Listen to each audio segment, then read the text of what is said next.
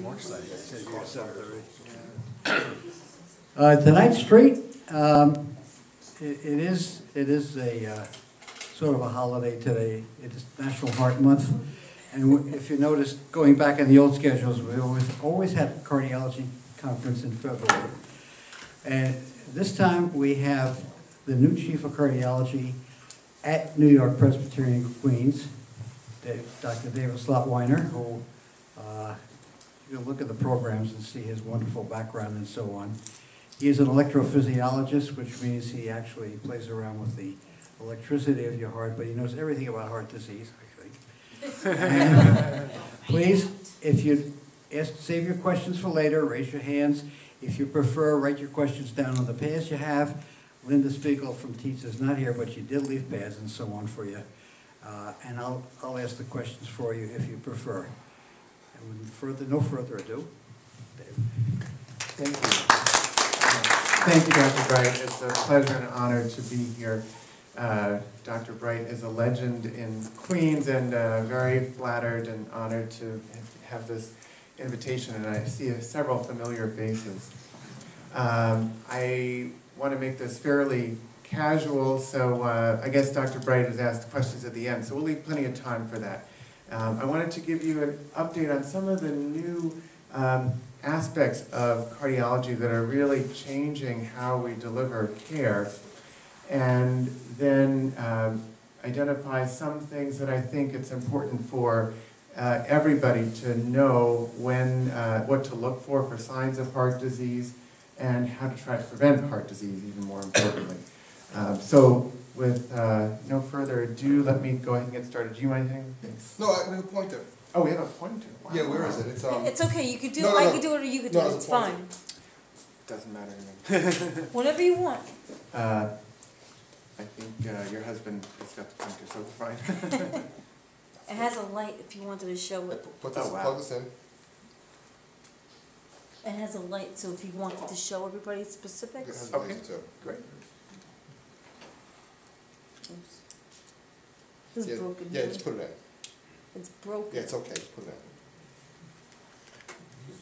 You know what they say? Once you put it in, you might not take it in. Let me have it, please. Oh, I put it on the wrong side. That's why.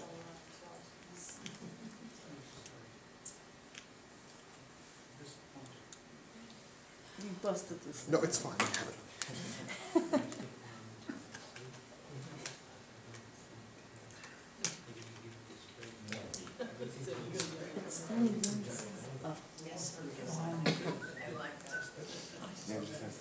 There we go.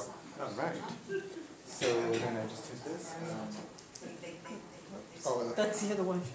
Point it the other way. Oh. Turn it around. There we go. Okay. So just a list of things I wanted to touch has base a laser on it also. on tonight. Okay. So in case like you wanted to show specifics. Okay. So just want to touch base on where we've come, but explain that we still have a long way to go. We'll talk a little bit about cholesterol. We'll talk about some new coronary stent technology, which I think is really revolutionary. No. Technical difficulties, take two. We'll just wait for this to boot up again. I'm usually more. Yeah, it'll just take a second. And we'll talk about some different technology for different types of heart disease. We've got some very exciting developments in how we treat valvular heart disease, how we treat different abnormal heart rhythms, such as atrial fibrillation, and even we don't quite have an artificial heart yet, but we have something pretty close. We have a mechanical device that can help support the circulatory system, either as a bridge to a heart transplant, or for some people, even instead of a heart transplant. And that technology is going to come along, I think, very quickly over the next 10 years. So what I wanted to show, if the slides come back up, I'll show you. I wanted to show you the progress we've made in treating heart disease overall in the United States over the past 20 years. I have a slide from the CDC which shows the dramatic reduction in overall number of deaths in the United States from heart disease. And that's really due to multiple different factors. One, people taking care of themselves, getting exercise, losing weight, not smoking, that's really key, and treating diabetes. But it's also due to the new medications that we have for cholesterol, for example, for blood thinners, and other medications to treat high blood pressure. And these are having a dramatic impact. I think I was speaking earlier with somebody asking why, when he was younger, people were dying in their 40s and 50s from heart attacks, and now they're not. Well, those are exactly the reasons. There it is. Oh, great. Terrific. Great. So, Focus. Focus. perfect. I totally apologize. No worries. And so let me go on to the next slide. So this is where we stand today. So this is the slide I wanted to point out. Just to show you, this is the number of deaths per 100,000 people in the United States. The top line is all the cardiovascular deaths, and that's combined with strokes, heart attacks, and other problems such as aneurysms. And you can see all of these are declining very, very steadily. This is from the Centers for Disease Control. They are a few years back in publishing numbers, but this is their most recent slide. But as I was alluding to, we certainly haven't conquered the problem yet. In the United States, we have 800,000 people who die from cardiovascular disease every year, and that includes heart disease, meaning heart attacks, stroke, and vascular disease. And that makes heart disease still the #1 cause of death in the United States, and the cause of death for 1 in 3 people within the US. So our work is far from done. Now, the things that we're doing right that are getting better are, we've been improving smoking cessation, cholesterol, treatment's gotten much better, we've gotten better stents, we've gotten better medications, and we've gotten better surgical therapies. But on the downside, we all, I think, are aware of the epidemic of obesity. Other factors working against us, ironically, are the demographics. We've been so successful, people are getting older, living longer, and they're having different types of heart disease. And access to care remains a problem within the United States, as does adherence to medical therapy, both for blood pressure, cholesterol, and blood thinners for many people. So overall, lots of progress, but nowhere near done. So I wanted to start by talking about cholesterol. I know this is a topic that you all have heard about a lot, but I wanted to explain why some of you may wonder, well, my cholesterol is pretty good, but my doctor still wants me on cholesterol-lowering drugs. And others know your cholesterol is high and understand the reason. And to explain that, I wanted to first go over the problem that cholesterol causes. So this is a picture of the heart, the outside of the heart, and one of the arteries, or 3 arteries that feed the heart muscle that run on the outside. And this is a cross-section here of one of those blood vessels showing one of these cholesterol plaques developing. Now these start in all of us in our late teens and early 20s. All of us have these. And over time, they do build up. But notice how they're in the middle, there's this yellow part, that's the cholesterol. And on the outside, there's this white capsule. What happens to cause a heart attack is not the plaque getting bigger, accumulating from cholesterol. What happens to cause an acute heart attack is that plaque, that fibrous capsule, suddenly ruptures. And when it ruptures, there's bleeding into the blood vessel. Sounds kind of ironic, but that's what happens. And as if you cut yourself, a scab will form, you know, when you cut yourself pretty quickly. Well, exactly the same thing happens inside the artery. And that's what this picture shows right here. It's that scab that forms, that closes the artery, that causes the acute heart attack, causes the chest pain, and can lead to sudden death or a severe heart attack. So back to the cholesterol-lowering drugs, I want to just show this picture here. The cholesterol-lowering drugs help prevent the cholesterol from being absorbed when you eat it. They also help absorb cholesterol from your blood so that it's excreted. And both of these mechanisms result in this. This is that same artery, and see the white capsule here? It thickens that white capsule, and what it does is it stabilizes that plaque. So that plaque is much less likely to suddenly rupture and bleed. And by stabilizing the plaque, regardless of whether your cholesterol is normal or high, it dramatically reduces the risk of that plaque rupturing. So that's why we've learned it's so beneficial to be on these medications, even if your cholesterol is relatively good or normal.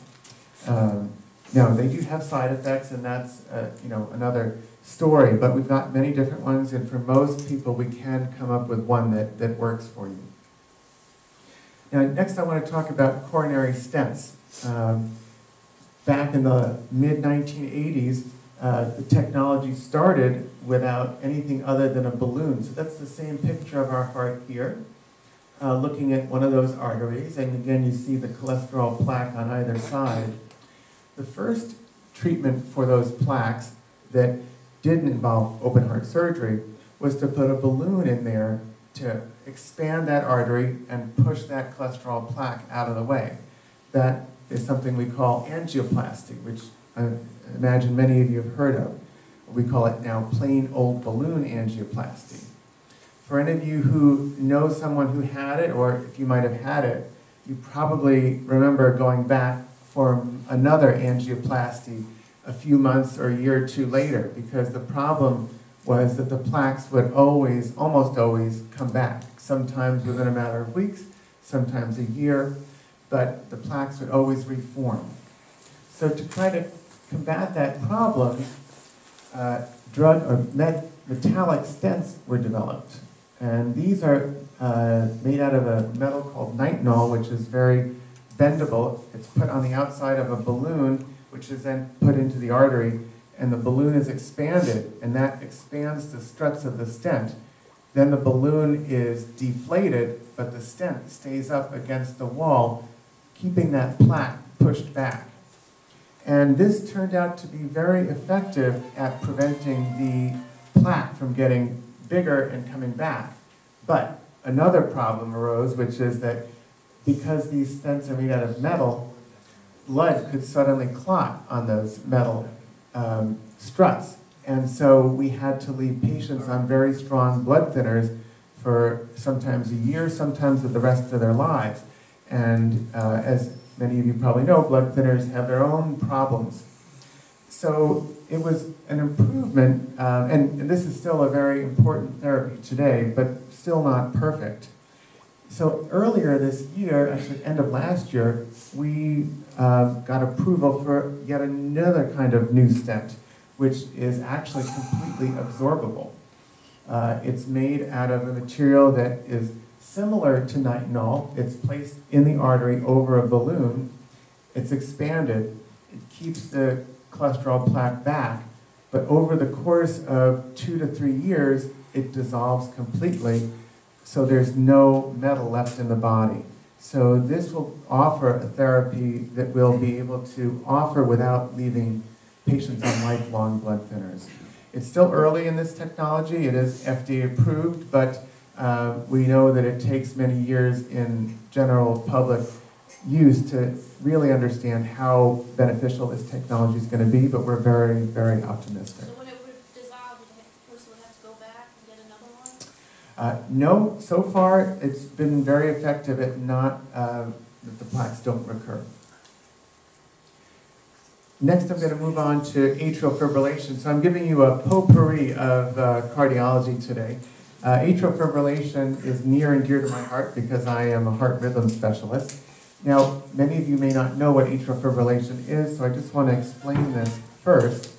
And to explain what atrial fibrillation is, I first need to explain what the normal heart rhythm or heartbeat is. And so I have this picture here on the left of a cross-section of the heart with the two top chambers, the atria, which are fairly small, and then the bottom chamber is the ventricles. The bottom chambers pump most of the blood. The atria are very small and don't really contribute much to the overall pumping. Well, the heart is a muscle, of course, just like any other muscle. And what causes any muscle in our body to squeeze is electricity. And we are all born with a normal pacemaker at the top of our heart called the SA node. This is a special group of nerve cells that has the ability to generate an electrical signal about once every second. And that electrical signal then travels down nerves through the heart muscle from top to bottom. And as the electricity passes by the heart muscle, it causes that muscle to squeeze. First the top chambers, and then the bottom chambers. And that's the normal heart rhythm that I suspect most, if not everyone here, is in today. But as we get older, the way electricity passes through the muscle cells changes. And electricity can become disorganized in the top chambers, leading to multiple sites firing randomly in the top chambers.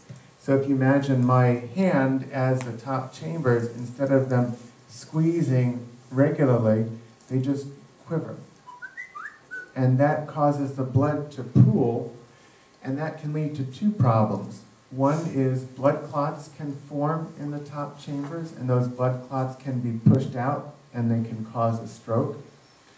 The other problem that can occur is that the bottom chambers of the heart beat irregularly and rapidly, sometimes too slowly, and that can make many people uncomfortable, causing people to feel shortness of breath, palpitations, sometimes just not as much energy. Some people don't feel it at all, but most people do have some symptoms. Now, atrial fibrillation, as I mentioned, is age-related. So this is the demographics of atrial fibrillation between 2000 and what we anticipate in 2050. Right now, somewhere between 2.5 and 5 million Americans have atrial fibrillation. And with the changing demographics, we expect this number to at least double by 2050. And by age 80, about 2 in every 10 Americans will have atrial fibrillation. So it's very common. We have a couple of great treatments for atrial fibrillation. One is a procedure called a catheter ablation. This is a catheter-based procedure similar to an angiogram, but takes a little bit longer, where we get access from the artery, the vein in the groin, and we thread catheters up to the heart, and we apply small amount of heat to burn the places that are triggering atrial fibrillation. And this has led to a very successful cure of atrial fibrillation in up to 85–90% of patients, especially when we catch it early. The most concerning part of atrial fibrillation, though, is the blood clots and stroke that form. And so our number one priority is always to protect patients from those blood clots. And here, I've shown a larger picture of the upper chambers because I wanted to show you this little pouch that comes off the left upper chamber, which is called the left atrial appendage. It turns out this is where the blood actually pools and where the blood clots form that can then go on to cause strokes. The most effective treatment, and the only treatment we had until about a year ago, is lifelong blood thinners. The number one blood thinner is Coumadin or warfarin or rat poison, which I have a feeling at least one of you may have taken at one point in your lives here. It's not a great drug, but it saved many, many lives and prevented many, many strokes. Fortunately, we have newer medications that are in many ways better now, but blood thinners are still the number one treatment for patients who have atrial fibrillation. However, there are some patients who simply cannot take blood thinners, either because they have recurrent bleeding or their professions prevent them from being able to take it safely, and some people flat out refuse.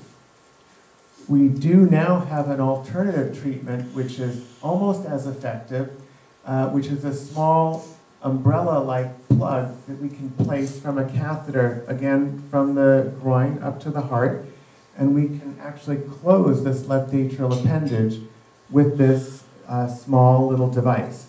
And that brings the risk of stroke almost as low as if somebody were taking blood thinners every day. So now there really is no reason we shouldn't be able to protect every patient who has atrial fibrillation from stroke. Pacemakers. We've got some exciting news in pacemakers. You may know that most pacemakers are placed usually in the left upper chest, and they have 1 or 2 wires that go into the vein and down into the heart. And they're very effective at preventing the heart from beating too slowly, and they've been a life-saving therapy that's been around since the early 1960s, really, but since the mid-70s, they've been very, very common. Now, the technology is terrific, but the leads that extend from the pacemaker down to the heart are under tremendous strain because the heart is moving every second, and that tension can lead the wires to break. Also, bacteria frequently get into our blood, and there's always a small risk that the bacteria could stick to the wires and cause a very dangerous blood infection. So we're very excited to recently have approved an entirely leadless pacemaker, which is about 2 centimeters long and is implanted again from the groin up to the heart, and then it's just deployed right in the apex, right in the tip of this right lower chamber. And the only thing that's there is that tiny little pellet. And that has a battery and a computer that works as a full functioning pacemaker, and the battery lasts for 10 years. So we're very excited that this technology is available. It's early still. It only can pace 1 chamber. Most patients still need a 2-chamber pacemaker, so it's not appropriate for most people yet, but you can be sure it's only a matter of a short period of time until we've got leadless pacemaker, which is what this is called, that can pace 2 chambers and even 3. So big advance there. Valve surgery. So my father had valve replacement surgery in 2002, and he was in the hospital for about a week, which was a short period of time. He had recovery that lasted about 3 months, a lot of pain in his chest, but it's been a godsend, and he's doing well, I'm happy to report. But we have amazing technology that now allows us to replace heart valves often without any surgery whatsoever. And so I just want to share this with you. And I'm going to talk about one particular type of valve, the aortic valve. There are 2 valves in the heart that usually are the ones that become dysfunctional if somebody has valvular heart disease. The aortic valve is the most common. So up until a few years ago, well, this is what my father had. They would break your sternum and open your heart, put you on bypass surgery. But they made progress, and they were able to do what was called a minimally invasive approach, where they could make a smaller incision, only a few centimeters. Although it really was almost as painful, and many surgeons didn't like it because they couldn't see what they were doing very well. So this never really caught on.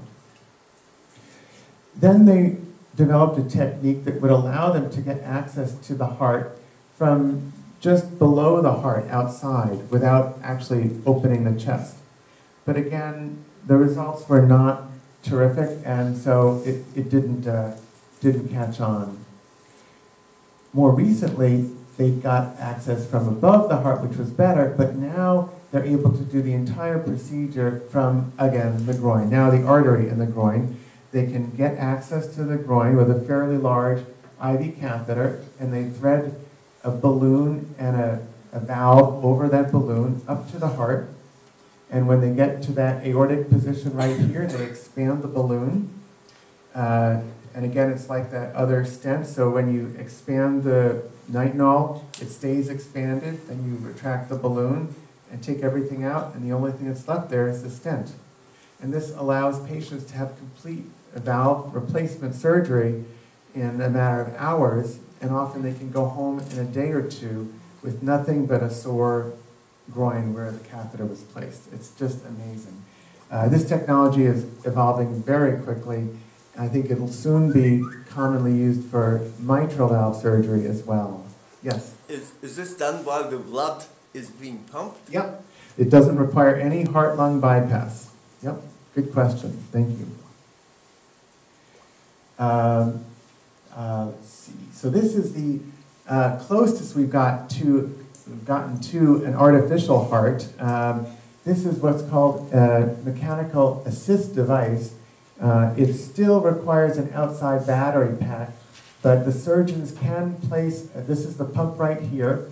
It attaches to the bottom ventricle, and then it goes up to the aorta, the main blood vessel that carries blood away from the heart. So for people whose hearts are so weak that they will die unless they get a heart transplant, this is an important bridge to them getting their heart transplant. Or in some people, it actually can substitute because the devices are getting so small and so effective and safe. So definitely stay tuned. You're going to hear more about these heart assist devices in the coming years. Okay, I'm going to close with a couple of things that I think it's very important for everybody, regardless of whether they're in medicine or not, to know. There's an enormous amount that each one of you can do for yourselves or your loved ones to reduce the chance of having heart disease. And it doesn't matter if you started 2 months ago or today, these all can have a very quick effect. Now, blood pressure, smoking, and high cholesterol affect almost everybody who has heart disease. One of those three is present in almost everyone. And smoking is by far the worst. If you're a smoker today and you stop today, you will help yourself as of a week from now. It doesn't take long at all. Blood pressure, we've got a ton of medications now. We've got great ways to take it home and monitor it. The hard part about blood pressure is you don't feel it when it's abnormal, so it's easy to ignore. But it is a ticking time bomb, and it puts a huge stress on not just your heart, but your blood vessels, not only in the heart, but also in the brain. So it's critically important to control to reduce the risk of heart attack and stroke. Other factors, high cholesterol. I hope the slides earlier helped explain why it's so helpful to take the medications for cholesterol for everybody who's been advised by their doctor. It's not the total cholesterol, but it's stabilizing those plaques. Alcohol, in moderation, we know is okay, but in excess, it can be a problem. Diabetes, a very, very serious problem. For those of you who have it, you understand, but we do have great therapies now, so it's important to work with your doctor to keep that well controlled.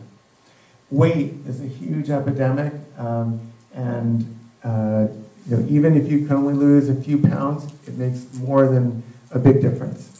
And physical activity, just getting out there and walking each day, taking a group exercise class, that makes a big difference. So being a couch potato greatly increases your risk. So what should you know, signs and symptoms to look for? Well, first of all, healthy lifestyle, as I mentioned, see your primary care doctor regularly, Dr. Bright, and when he tells you, come see us. But those are the key foundations to being healthy and picking up heart disease soon. In this month of heart health awareness, we've learned that many people don't have the typical symptoms of heart disease that we think of, especially women. So if you have a change in your symptoms such as nausea, lightheadedness, or cold sweats, that can sometimes be a sign that you may be suffering from heart disease. Sometimes a change in your exercise capacity, shortness of breath, and often discomfort in your arms, back, neck, jaw, or upper stomach, things that you might not associate with your heart. The nerves in the chest are not like the nerves in the hands.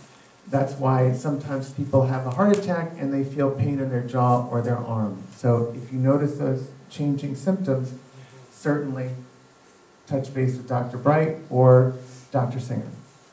And of course, everybody does know chest pain. That is a sign that we all should watch for. despite the fact that we know it, every year we see many heroic people who fight off, coming to the doctor because they ignore their chest pain. Not a good idea. Definitely not recommended, because if we get to it early, we can make a huge difference. So this is us. This is New York Presbyterian Queens. We are your neighbors, and these are our, this is the map up in my office wall with the little stickers. We're expanding quickly, but here is our main hospital in downtown, or in Flushing, not downtown. Here's our cardiac health center, which has a phenomenal group of exercise physiologists, dietitians, and cardiologists who specialize in cardiac rehab. You don't have to be a cardiac patient to go there. They have all sorts of programs which cost about as much as a regular gym membership, but you get much, much more. It's a great resource, and we can put you in touch. For those of you who've had a heart attack or other problems, that's usually covered by insurance, and that's a whole other level of care, and they're just superb at it. We have multi-specialty practices in Whitestone, Bayside, Forest Hills, Maspeth, and Astoria, and we're opening others soon, and we have same-day appointments in every location. And this is who we are, and we're also expanding frequently. We have 5 new cardiologists who will be joining us as of July 1st this coming year, but this is who we are right now, and all of us can be reached by calling that number. So I'm going to just leave that slide up here, and I'll pause here and thank you all for your attention, and I look forward to taking your questions. Too short?